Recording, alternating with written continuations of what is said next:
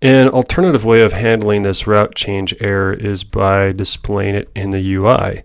And we can do that by setting up, we'll just call this directive error, and then we'll pass in the root scope here. Now the only reason I can pass in that I'm allowing myself to do this, typically it's a code smell to pass in something like root scope into a directive.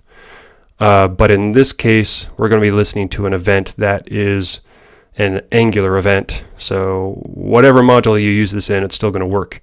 You can basically do a gut check and say, is this directive going to work if I pull it out and use it in another module? If it is, then it's probably okay to inject something like root scope. If it's not, please reconsider acting upon your directives instead of injecting business into them. So moving right along, we'll just say this is an element. We'll set up a template for it, which is just going to be a div with a class of, I think, alert box. Yeah, alert box is a nice foundation component. And then we'll just say error. And then the last thing we'll just say ng show. And we'll only show this alert box if is error is true.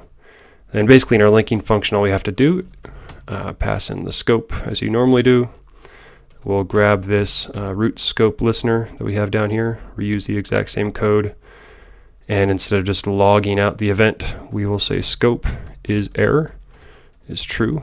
That's going to allow this is error to map to this is error over here. Then the last thing we have to do is just drop our new error component inside of our code here.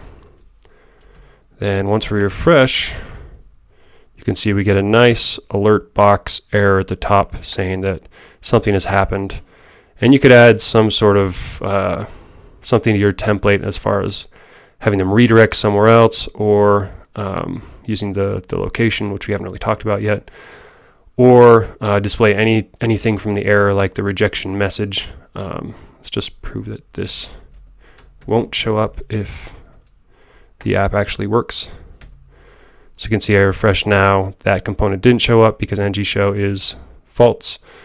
So basically that's all it is. And just to reiterate, be very careful if you're going to use something like root scope inside of a directive. Make sure it's using like an Angular event. So it's more of like a convenience component versus a component that's kind of messing up any sort of root scope logic, or dropping properties on the root scope, things like that. So that's that. We'll move on to other routing events in the next video.